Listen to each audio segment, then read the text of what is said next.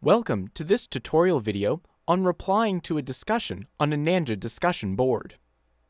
First, access either the global discussion or course discussion you want to reply in. This can be done by either clicking View Discussion for a global board or by accessing the course discussion board from the course list dropdown. Once you have accessed a discussion board, click on the discussion you would like to view by clicking on its name from the list. Underneath a message on the discussion is a text dialog for replies.